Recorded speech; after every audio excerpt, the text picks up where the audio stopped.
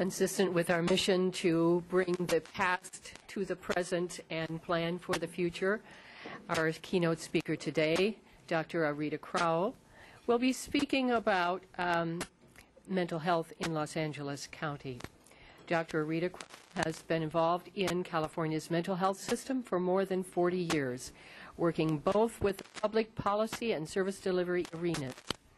She has served in the State of California Department of Health Services and as the Director of San Diego County Health Services.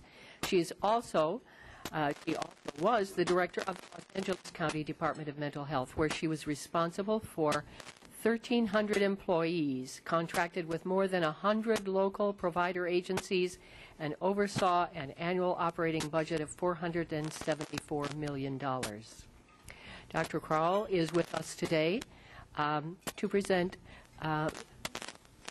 mental health programs, public mental health programs in LA County, the past, the present, and the future. Dr. Crowell? Obviously, the past of public mental health goes far before the Department of Mental Health, and yet I think I was asked, because of writing the history book, to really concentrate on the Department of Mental Health history. But what goes before? Obviously, the state hospitals, the Bureau of Social Work, where Jim Carles worked.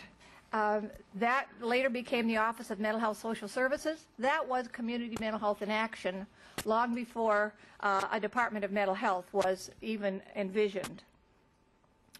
There were child guidance clinics, like the Los Angeles Child Guidance Clinic, which is so close to USC here and has a strong connection with USC. That was started in 1923. So we had public mental health services. Probably the most prominent in the community were the county hospitals, and they had outpatient psychiatry clinics, and Big County had the inpatient program. The past of public mental health owes a lot to Frances Feldman. The department was started as a result of the passage in 1957 of the Short-Doyle Act. And Frances and her husband and her brother, Dr. Jack Lomas, were active in getting that law passed. And then they were active in getting a department established here in Los Angeles County, because the Short-Doyle Act was voluntary. Nobody required a county to have a mental health program. All that was required was state hospitals. A lot of counties did not act on that until they were required to in 1969 in the passage of LPS. But Frances was one of those who wanted to see it happen in Los Angeles and went to work as Frances could. You will find some of her thoughts about this, and because of the history, I want to read from her thoughts that are in the book. It's on page 31 for anybody who has it. One of her first tasks was to do speaking.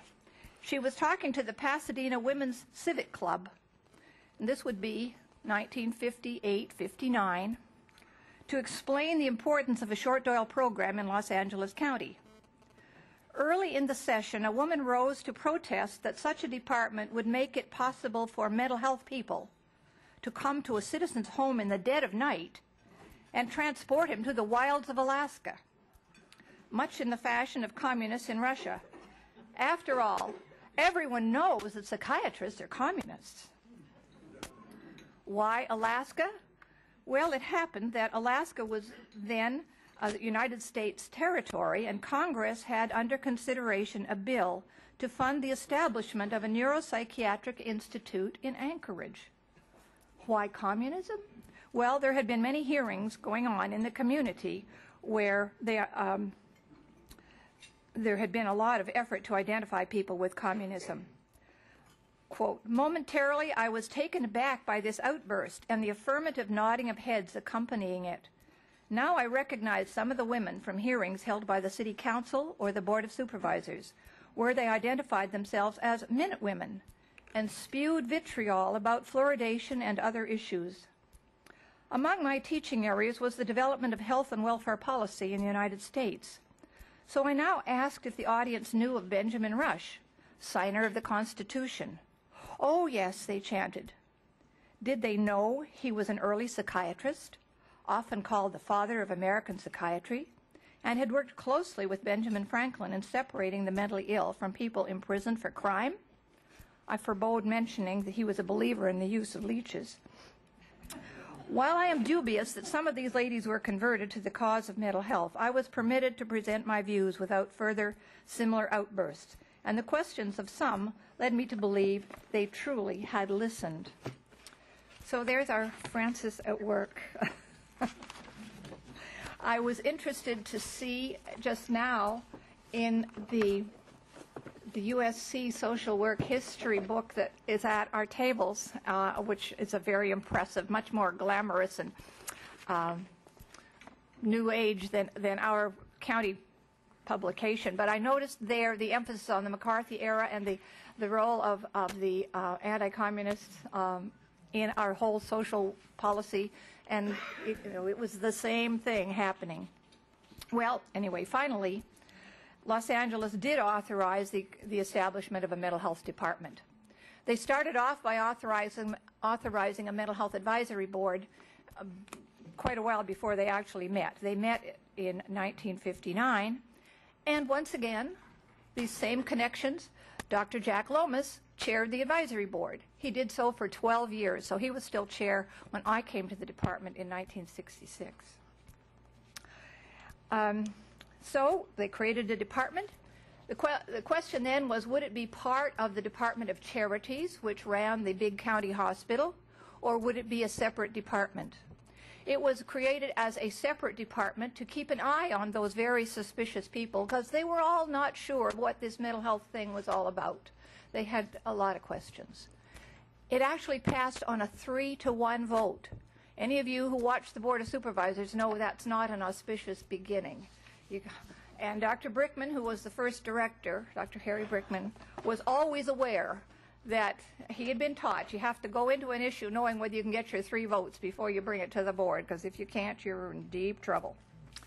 So at the time the department was established, there were outpatient services at Olive View, Harbor, and the Medical Center.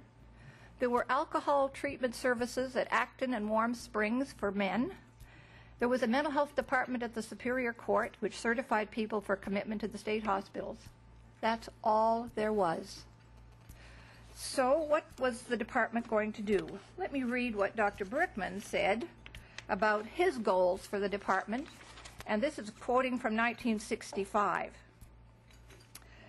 6,000 Los Angeles residents were admitted to state hospitals in 1964. Can you imagine that?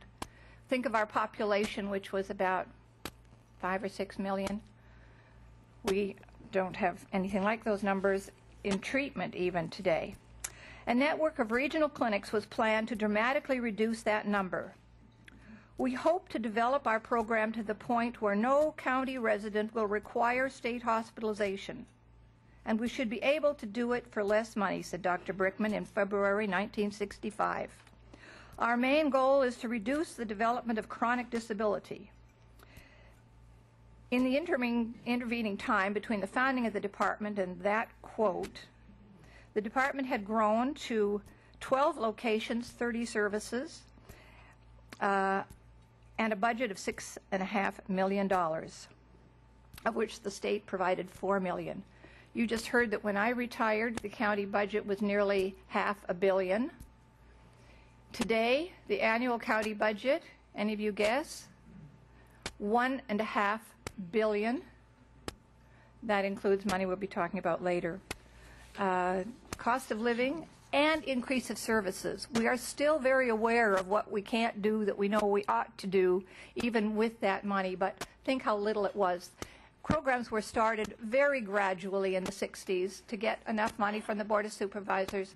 I remember speaking to a group in New York as they were planning community services, and that was in 1969, and they couldn't believe how few services we had at that time. Community services in California were late in development.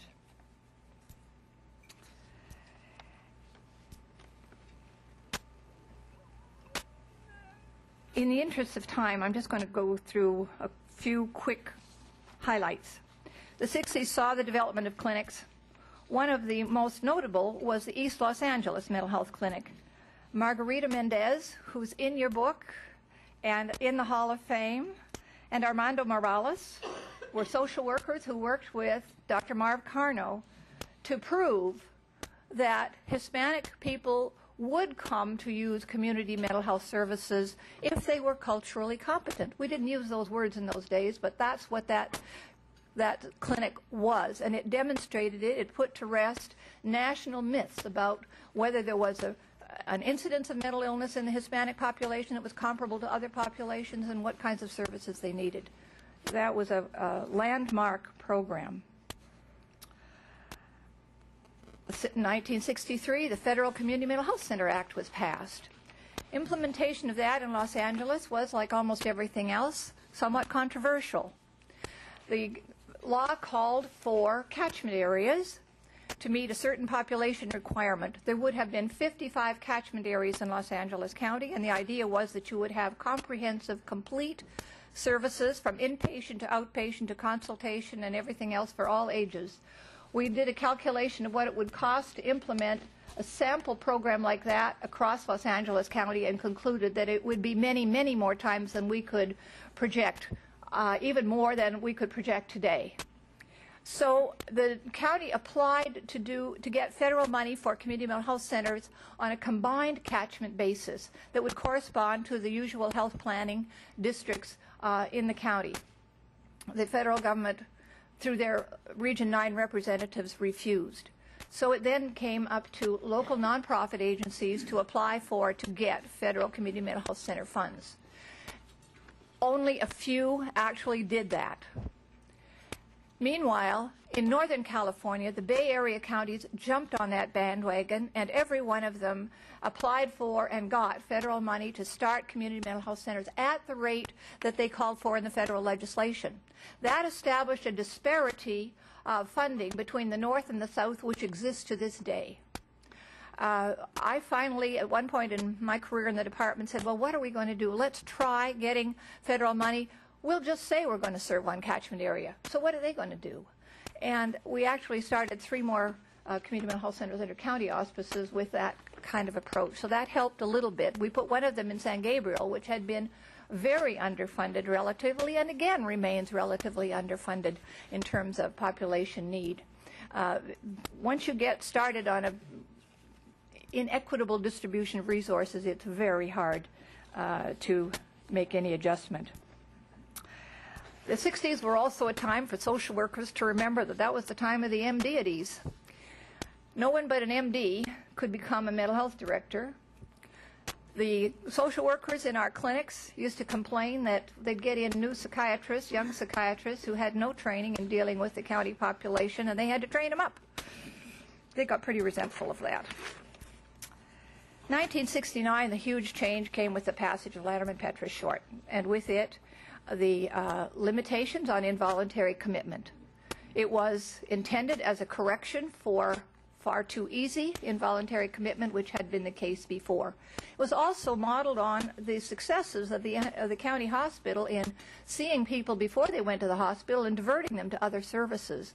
And they thought that by putting the counties required to do a screening before the person could go to the state hospital, that they would have that effect. They would be able to do the diversion. And that's reflected in what Dr. Brickman said in '65. Now, this law wasn't passed, wasn't effective until '69. The other thing that happened at about that time was Department of Mental Health was merged into the Department of Health Services, which had been the Department of Hospitals before that, and several health-related activities were merged into one department. It was another time of controversy. Mental health people didn't want to be merged, and as it turned out, it didn't work very well for mental health. We were, at that time, funded with state allocations on an annual basis. What you didn't spend went back to the state. And what we found was that because of unilateral across-the-board administrative actions taken by the Department of Health Services, vacancies weren't filled and other authorized activities couldn't be implemented. So we were returning money, which we all considered pretty disastrous when we knew how much unmet need there was in the community. List Witherell, who was the director of that combined department, and I remain friends and colleagues, and we laughed together, and his quote in the history book says, mental health represented only 10% of the operation in terms of personnel and money, but we were 35% of his problems. Well, we finally got enough protests from the Mental Health Advisory Board. The Advisory Board said, no, we're not going to be neglected like this. And they finally they refused to pass the county plan. And that created a crisis with the Board of Supervisors, which led to the separation of a separate department. During the years of merger and the frustration led to the resignation of Dr. Brickman, Dr. Herb Robinson, Dr. Hal Maveritt were interim directors, but the DHS was not appointing anyone on a permanent basis. So all of those things contributed to the unrest in the mental health community, calling for a separation again. And that department was reestablished in 1984, and Dr. Richard Elpers became that director at that time and stayed until 78 to 84. Get my dates right here. That effort to merge mental health into health services has not gone away. It has been raised several times in the intermediate years, and I expect it will happen again. There are reasons. It was a very appealing argument in the first place. After all, we do know that mental health is part of health. It's fundamental to health, and therefore we should be able to treat people as whole people and do this together. But frankly, nobody has yet found a very good way to make that happen. And we are struggling all around California, around the country, people trying very hard to make it happen.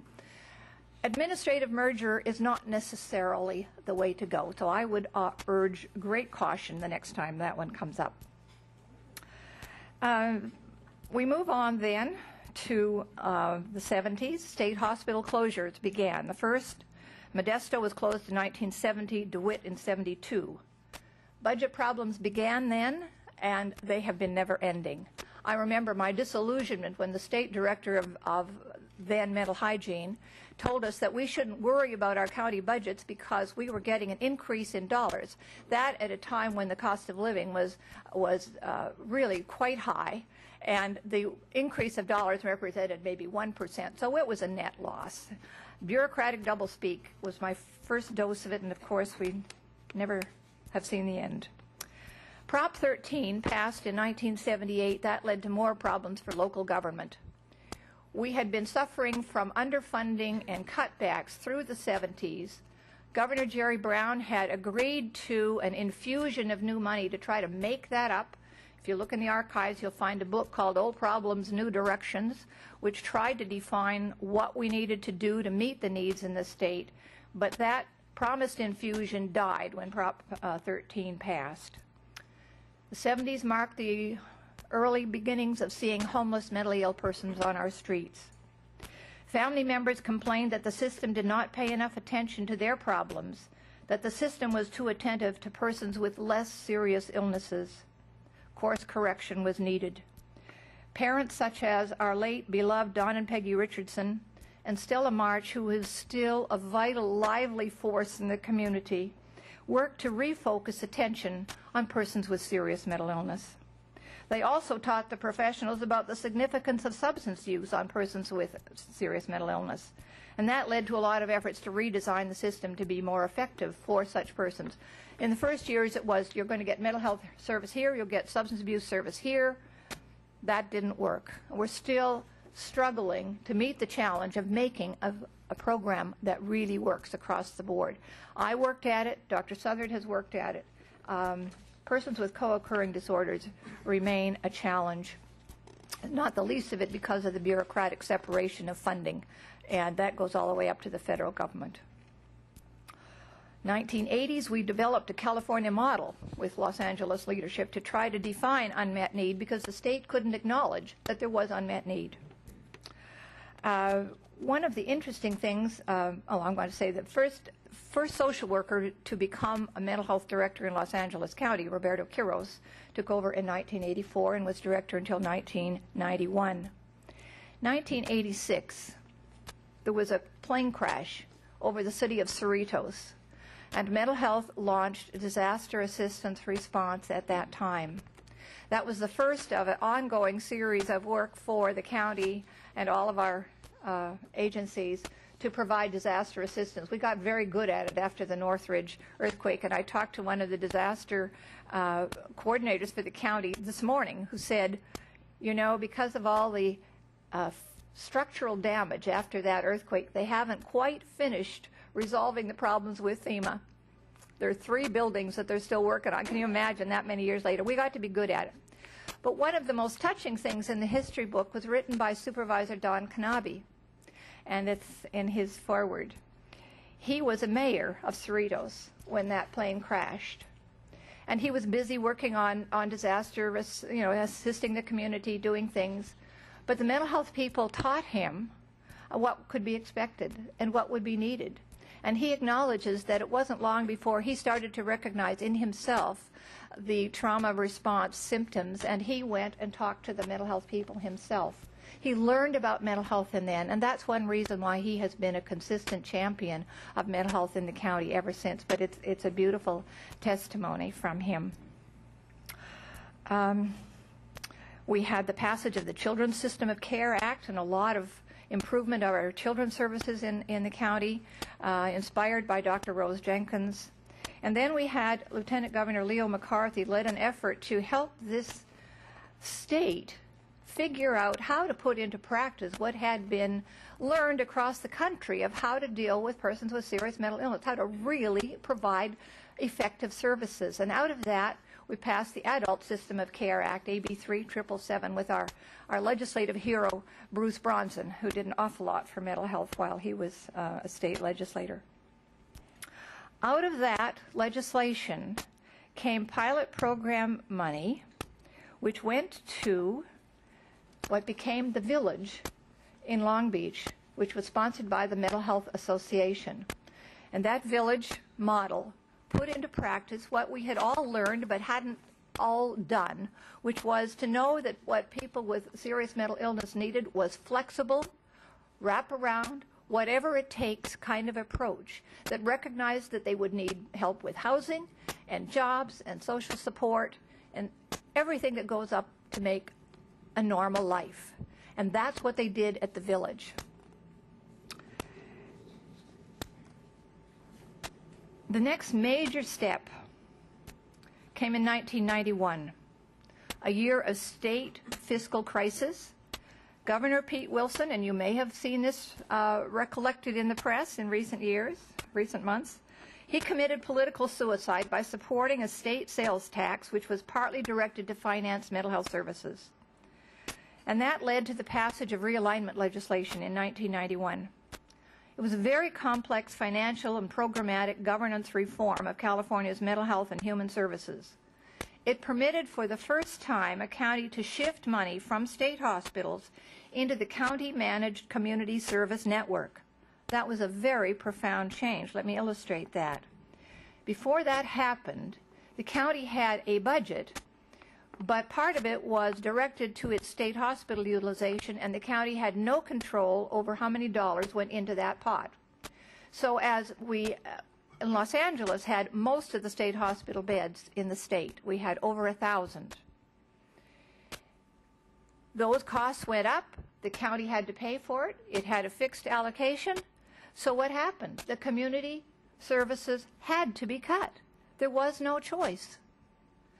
Now, I went to San Diego in those years, part of the demoralized group of people who were saying, what are we going to do? This is not working. We are not able to implement what we know in community mental health because of the way the budget is structured.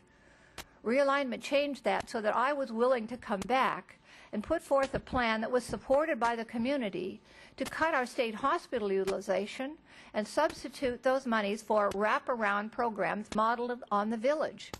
We could cut the state hospital by 100 beds and serve 400 more people, 500 people in the community. And we could do it with absolutely the right kind of wraparound services that we knew would be effective. How did I have the guts to do that? Well, partly because San Diego had existed with 73 state hospital beds, while we had over 1,000.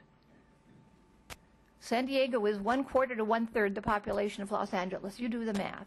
I knew we could do it if we had these right programs. In fact, that was the way to move us into what would become the model for today, and that has happened. So the success of the replica of the village led to the passage of AB 34 and AB 2034, which infused more money, and because LA had done this much, they were able to implement those augmentations quickly and prove that they were effective, and that was the basis for the passage of Prop 63, the Mental Health Services Act.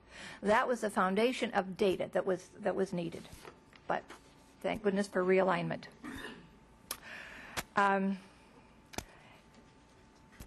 And then, thank goodness for the Mental Health Services Act. Now, I'm going to just quickly, as we talk about today and tomorrow, that is so tied into the Mental Health Services Act. If you don't know what's happening in that, I urge you to go to the Department of Mental Health website or the State Department of Mental Health website, and there's lots and lots of information. An unprecedented thousands of people have been involved in working with the department to identify the unmet needs in this community, to identify the unserved and underserved populations, and particularly the racial ethnic members of our community who have often been totally ignored in planning and program development, not intentionally, but just as a byproduct of our limited resources. The Act is complex. It is intended to transform county services into systems focused on recovery and resilience with whatever it takes approach to provide goal-directed services to consumers and their families. At the same time, it provides for elements of a comprehensive mental health response for the community, which has long been ignored because of our financing problems. It includes prevention and early intervention, which is now much more sophisticated than it was when we talked about it in the 1960s. A lot of it by virtue of learning from other countries which have put into play large-scale public health efforts to identify on an early way persons with mental illness and to reduce the incidence of mental illness accordingly. There will be targeted stigma reduction efforts and funding for other elements also left out, like human resource, to meet the demands that we need to serve so many more people that this act will make possible, as well as to serve so many different kinds of services. It includes money for housing, which we know is essential to get homeless people off the streets. Other capital and technological support, such as state-of-the-art technology and medical records and prescription management and so on. So what's happened in LA so far? As I told you, the county budget right now in mental health on an annual basis is about $1.5 billion. $1.5 billion comes from the Mental Health Services Act. But there are a lot of functions that are still required that are not covered by the specialized targeted funding uses specified in the Mental Health Services Act. So while this money is designed to really leverage the existing monies to make a transformation so that the programs will in all be more effective in reducing the incidence and prevalence, the seriousness, and the impact in terms of lost lives of mental illness. We have 1,500 children now in full-service partnerships in Los Angeles County, about 1,100 in transitional age youth, that's young people between 18 and 25, which largely deals with the kids who've come out of the foster care system or been in probation and don't have community support systems to keep them going.